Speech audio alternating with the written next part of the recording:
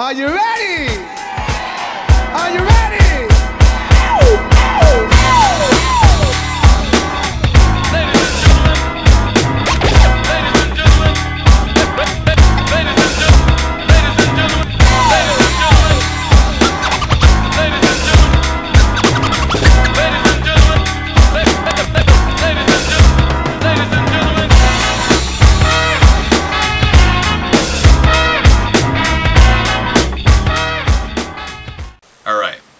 So did you guys know that these plastic water bottles that you buy at your local convenience store not only pose a huge threat to the environment, but also to your health as well?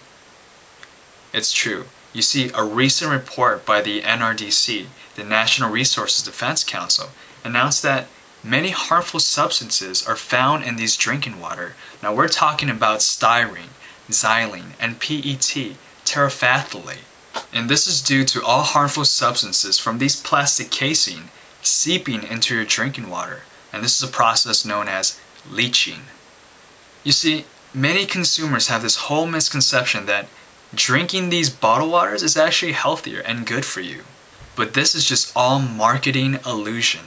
The truth is, nearly 30% of the water you buy in your local convenience store is actually just tap water, disguised in these packaging label from Coca-Cola company or the Pepsi company. They're pretty much the same thing as if you're getting water from your sink. On the plus side, what most people don't realize is that these water bottles aren't strictly regulated by the FDA, and in result, many microbial diseases are found swimming around your water. Now we're talking about Giardia, which caused major diarrhea problem, and E. coli, Do we really want to have that in our drinking water? But what about water in these sports bottles? I mean, is it safe to drink out of these plastic sports bottles as well? Same idea, different result. Some of these sports bottles contains Biphenol A, BPA for short, which is basically this organic molecule that mimics a lot like the female hormone estrogen.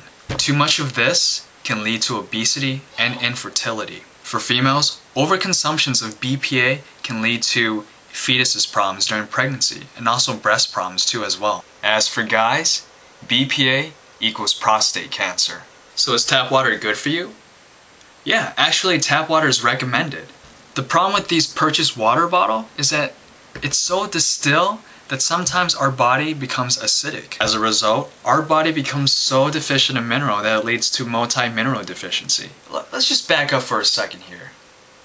Knowing that tap water is just as good as bottled water, or perhaps even a lot better, then why are we giving these corporate companies more money for something that we can already obtain? I mean, we can already obtain water from our faucets, our sink, our public fountains, and many other places. Well, the answer is convenience. Yeah, it's convenient to have prepared bottled water. But let's be honest here. Does it really take that much effort to fill in your bottle with water? I mean, personally, I find it a lot more convenient to just actually buy a refillable bottle. I mean, it saves money and gas, right?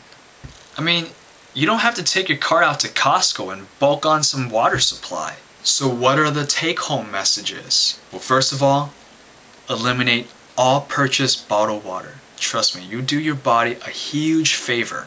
Secondly, when purchasing a sports bottle, make sure it doesn't have the number 7 on the bottom.